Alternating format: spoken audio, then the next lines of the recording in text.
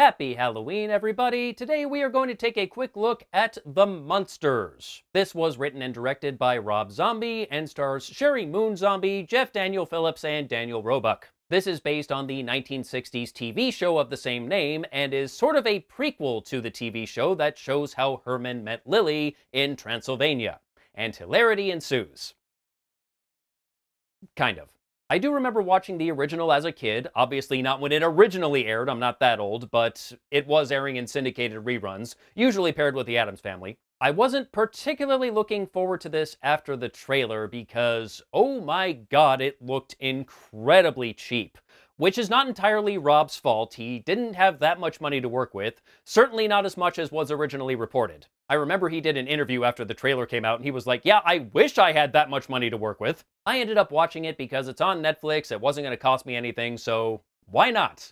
And it didn't suck, but it wasn't all that great either. And its biggest problem is it primarily focuses on Herman and Lily's origin story. I didn't care before, and after seeing the movie, I still don't. I did not need to see how Herman was made, especially if they were just going to rehash the plot of Young Frankenstein.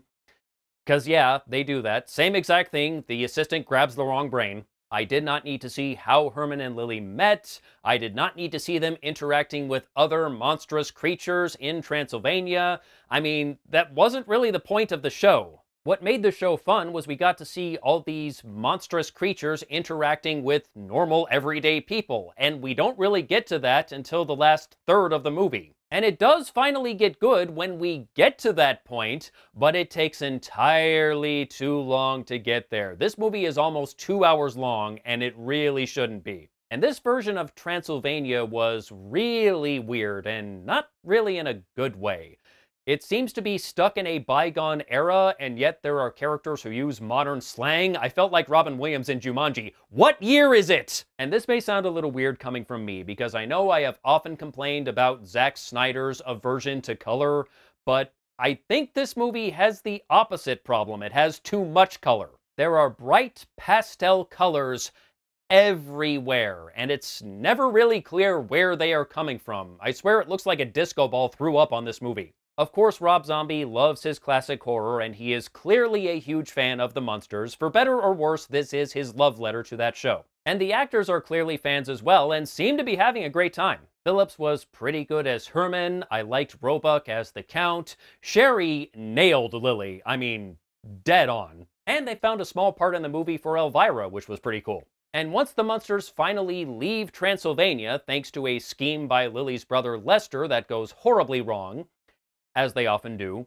and they start interacting with the real world, it feels a lot more like the classic TV show, and I actually enjoyed that part. But that also made everything that came before feel kind of pointless. Even the characters didn't really seem to care about their previous life in Transylvania at that point. The Count just lost this huge castle he had, and he got over that remarkably quick. In the end, I give the last third of the movie 2 thumbs up, and the rest of it a solid meh.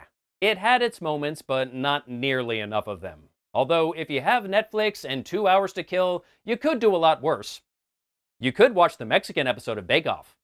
Now that was true horror. And that's all I have to say about The Munsters. Until next time, take care.